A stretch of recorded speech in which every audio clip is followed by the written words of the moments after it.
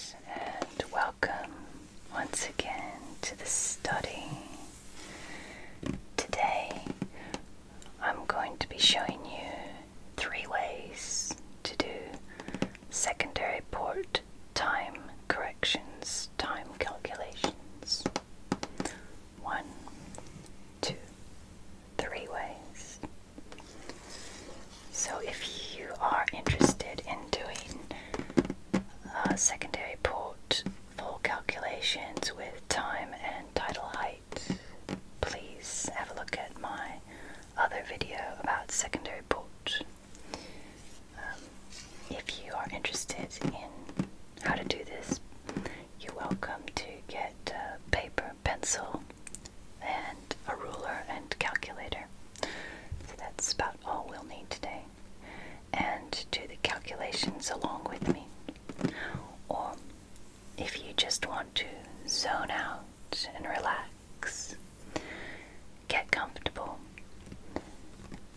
and enjoy listening to whispered secondary port calculations with lots of pencil and paper sounds.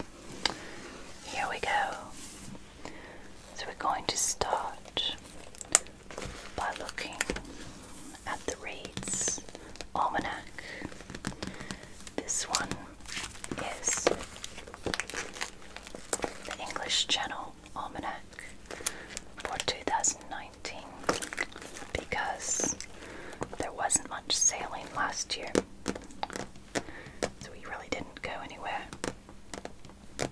This almanac has all of the tidal, port, pilotage information for every port along the southern coast of England and the northern coast of France. There are standard ports and secondary ports. Secondary ports like Christchurch, Yarmouth, and standard ports like Portsmouth. So here you can see all of the times for every day of 2019, tidal times and tidal heights. In green is UTC, or Greenwich Mean Time. The non-shaded areas, you have to add an hour to the times given for summertime. We usually do that after we've done our time correction. For example, if we were going to look at the 4th of March, we can see that low tide is at 03:23 with a tidal height of 1.4 meters. High tide at 10:12, 4.2 meters. Low tide again 15:42, 1.2 meters. And high tide again 22:43 at 4.3 meters. So this is the basic information that you want on any given day. Here you can see the red numbers, which means that it will be spring tides. You can see also that they are close to the full moon days. The blue numbers are the neaps. Spring tides have a much wider range between high and low tide, whereas neaps, there's less of a difference. Now say we were going to look at Bembridge, which is a secondary port on the Isle of Wight. So it gives us its location. It gives us the chart numbers for this harbor. You get a little bit of information here as well. Navigation and pilotage. And it also tells you that you're plus 20 minutes from Dover tide for your tidal streams. Here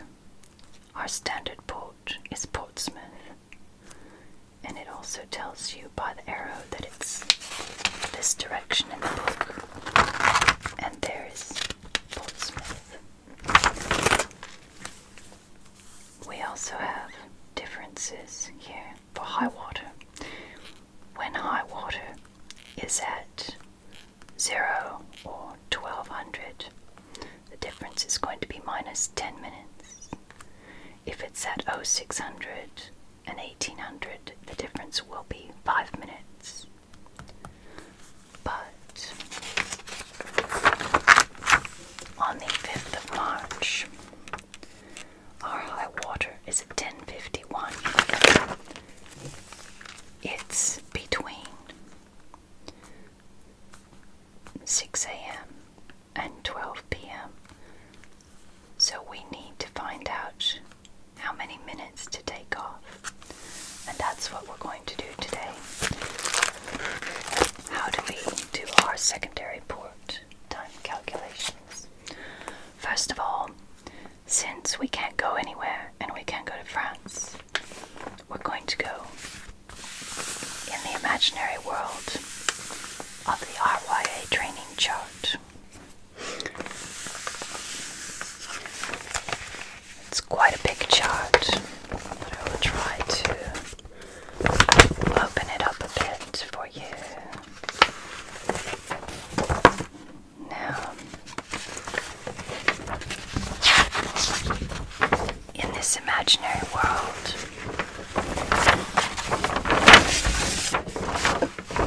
we have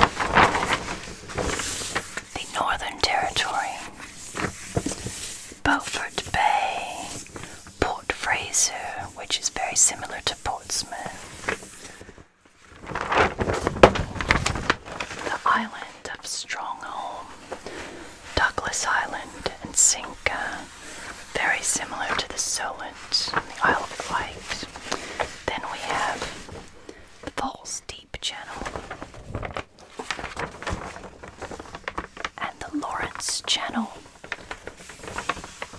or probably akin to the English Channel, because south of the Lawrence Channel we have the Southern Peninsula, and all of the times on the Southern Peninsula are going to be an hour ahead of the times in the Northern Territory. Let's pretend we're going on a trip to the Southern Peninsula. Now here, there's lots of interesting things, but what we're going to do is go to Dawson Harbor. Here we have Inner Rock, Middle Rock, Outer Rock. We have a 5-meter contour, 3-meter contour, lots of drying heights here. So we want to know the tidal heights in Dawson Harbor. And there's Dawson Bay out there. Let's have a look in our training almanac. Another good reason to use the training almanac is that all of the tidal times are nice 6-hour, very clean-cut calculations. So we're looking in the Southern Peninsula for Dawson Harbor, which is just there. So here we have our pilotage information, and we have our secondary port tidal curve, and we have our secondary port time and tidal height correction information. So let's get a scratch paper. First get a pencil and a scratch paper, and we're going to write down Dawson Harbor.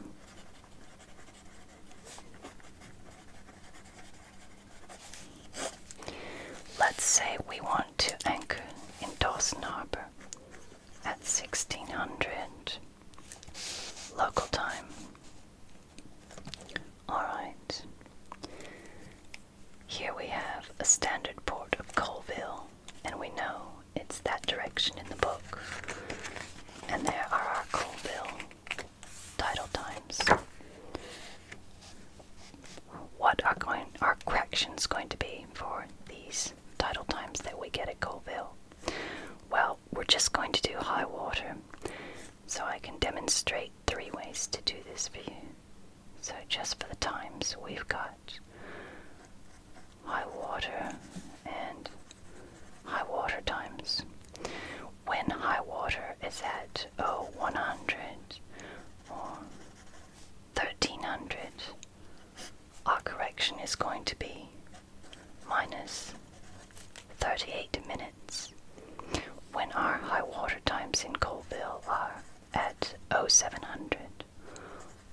1900, the correction is going to be minus 14 minutes.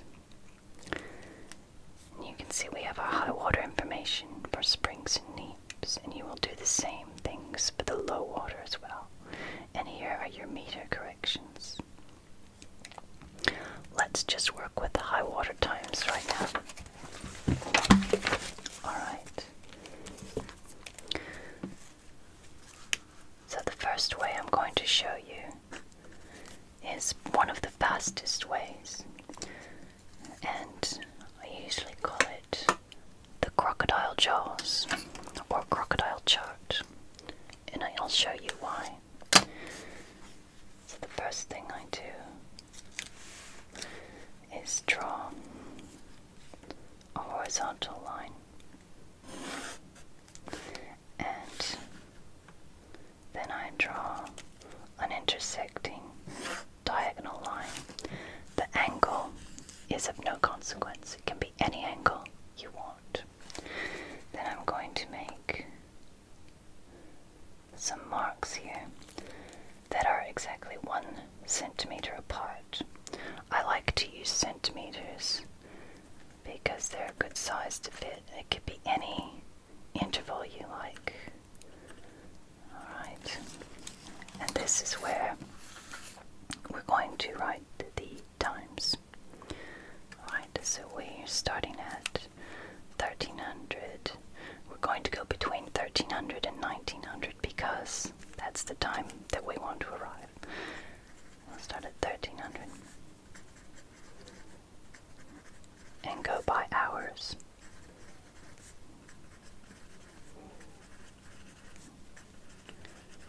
Alright, so there are 2 high water times.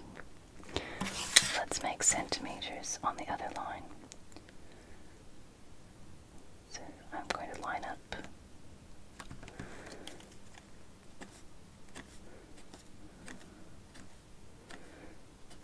alright. Now we know our time difference at 1300 is minus 38 minutes. Alright. This one's a bit of a weird one, but we're going to go by 5s. So that means we'll go 33 and 28, 23 and 19 and 14. I think I've done that a little bit odd here. Let's see. You can tell that I'm not a maths person. Okay. What we're going to do is connect 19 with 14. So we have a line. There are our 2 constants. We have minus 38 minutes at 1300, minus 14 minutes at 1900. We know we want the time difference if the high tide is 1600 in Colville. So we need something with parallel lines. I like to use this ruler. It's got some music on it in Mozart's handwriting, but it's got musical staff on it, which means we've got a lot of parallel lines. It's very convenient for this. So I'm going to try and make my line parallel to this at 1600. That looks about right there. So I would say that's somewhere between minus 26 and minus 27, something like that. So that's our time correction. So if high water in Colville is at 1600, we subtract 26 minutes. And we have a high water time of 1534 at Dawson Harbor. Good, that's our first way. Let's look at the second way to do this. Way number 2. Now this way works better with graph paper, but our scratch paper so we don't have to waste too much paper. Alright, so I'm going to draw right angle lines there as best I can. And we're going to start with the times that we already know. Right, so our 2 high water times. Again, going by centimeters. You can actually do both high water and low water. We're just going to do the one here. So let's start here, 1300.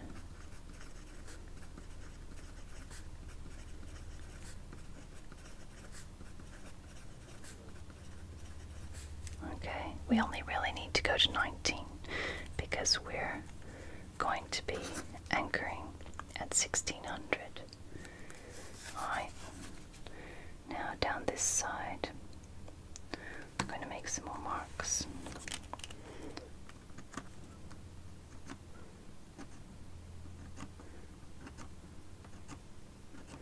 Now you can see the difference between this and the crocodile chart, because you don't need to have the exact minutes like you do in the crocodile chart. We're just going to go minus 10, minus 20, minus 30, minus 40, and that's all we need to do. So we know that at 1300 we're going to plot a difference of 38 minutes, which would be about there. So, in absence of graph paper, I'm going to put our dot there for 1300, and that's our time difference at 1300. We know that at 1900 our difference is 14 minutes. So I would put that about there. And now we can draw a line between those two plots, more or less. And we just come down from the time that we want to anchor, 1600, and it intersects there, which will give us, look at that, a time of about minus 26 minutes. Alright, so there is way number 2. Now, I told you I would show you 3 ways. The third way is for those of you who enjoy maths, and I admit I am not one of those people. So the first thing I'm going to do is, just for visualizing purposes, draw a little chart here so I can illustrate for myself and for those of you to whom maths does not come naturally. But you don't need to do this. If you understand everything, you're good. So what I'm going to do is again draw our times between 1300 and 1900, which is when we want to anchor. So the 2 high waters, as we've done in the 2 previous charts.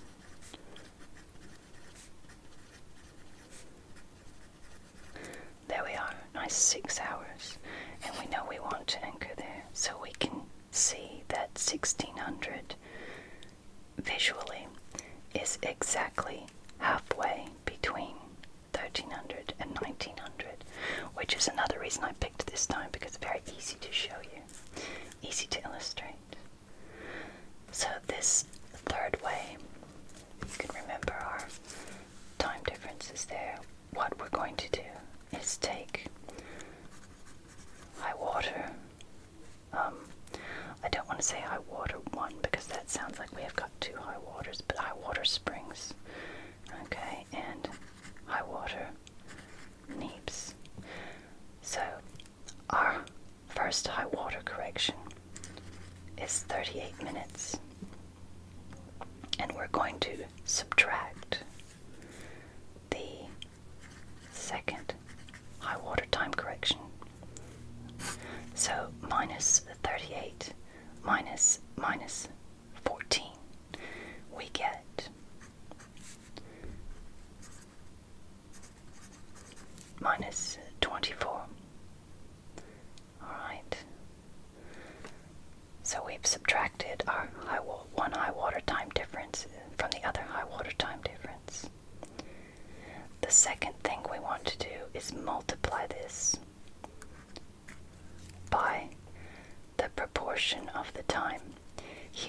know it's exactly half, so we're going to multiply it by 0.5.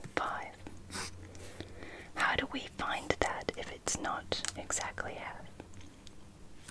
Well, to find that proportion,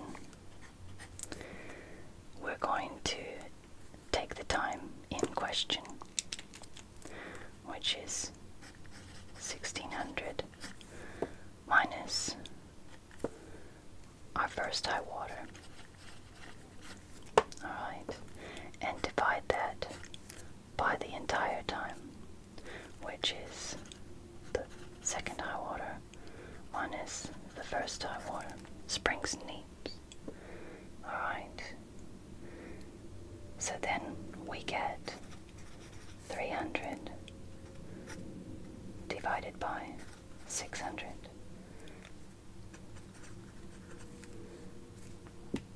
So it's exactly half. But you can do that. Your time in question is going to be there. That's going to be your variable. And that will give you this number. So once we've taken the difference between the two high waters and multiplied it, so we should get minus 12 minutes. So very easy to see, and there we have our tidal time of 1600 minus 12 minutes gives us a Dawson Harbor tidal height time of 1548. Here we got 1534. So about, not even 10 minutes difference. Not extremely precise, but there are 3 ways to do your secondary port time calculations. If you have any questions about secondary port or the calculations that I've shown, or any of your yachtmaster theory, please don't be afraid to leave it in the comments. If you enjoyed this video, do like and subscribe. Give it a little thumbs up. And if you were listening for relaxation, I hope you enjoyed all of the paper sounds and the pencil sounds and the whispering, and that you are nice and relaxed and warm. Be good to yourself, and as always, be extraordinary.